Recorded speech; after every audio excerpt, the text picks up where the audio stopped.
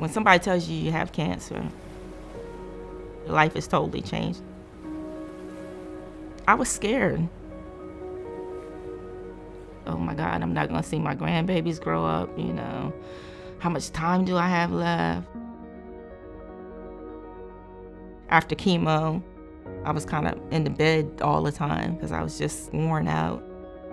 It was really harsh for me. Cancer is an extremely difficult problem. Cancer patients often say the treatment is worse than the disease.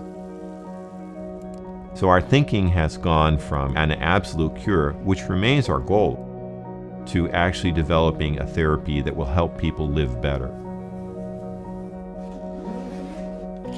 If we can reduce the amount of suffering that goes on, that would in fact be a great victory for us.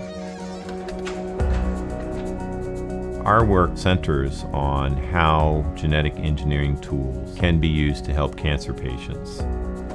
A new tool has come online, and that's known as CRISPR.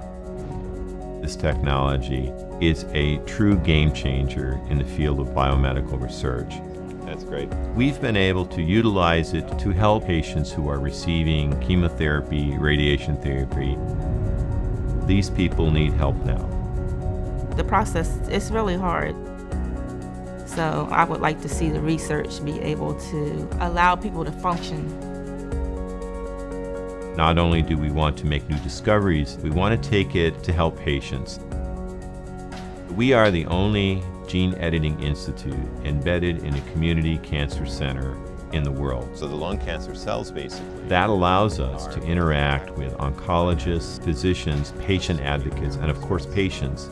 All right, take a listen. And allows us to tailor our treatments. Your goal is to alleviate their pain. You know, you need to have that support.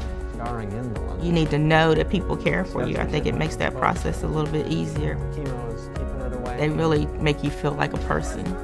That's your spine, yeah. I hope that patients after me, that they don't go through what I went through.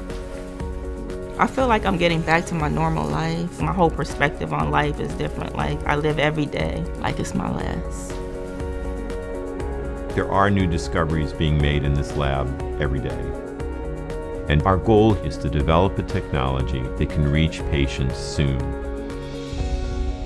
And it's happening today.